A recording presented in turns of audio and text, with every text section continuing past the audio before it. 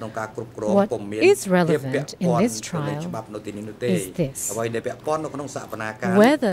democratic Kampuchea's approach to governance, including by establishing cooperatives and worksites, was criminal in nature. To summarize our position, as you'll know from our brief, it clearly was not.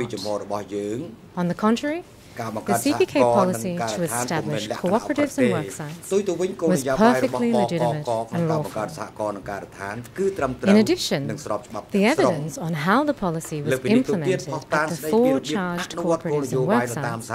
fails to show that Nuon Chea is guilty for any of the crimes with which he is charged.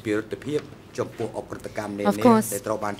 this is the complete opposite of what the co-prosecutors are alleging.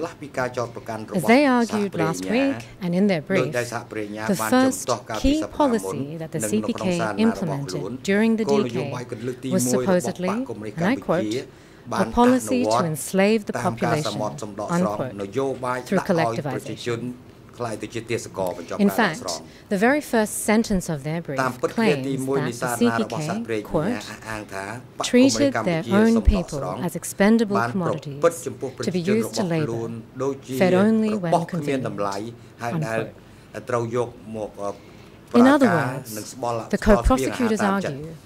as they always have, that collectivization transforms the DK into a so-called prison without walls or a slave state. And thus, among the many crimes Nuon Chea is charged with is the centerpiece crime, enslavement.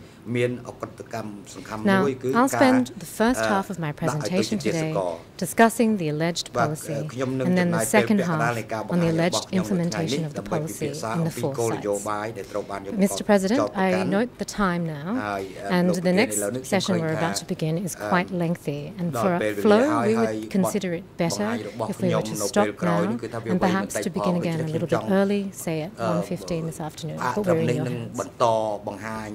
នៅបទបង្ហាញដ៏វែងនេះដើម្បីឲ្យវារលូននឹងស៊ីចង្វាក់គ្នាបាទនៅត្រឹមនៅម៉ោង 1:15